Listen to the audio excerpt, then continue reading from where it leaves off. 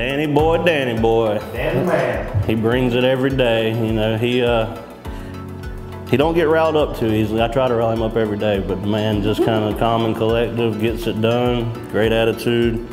He's a real asset to the scheduling department. I count on him a lot and really appreciate all he does.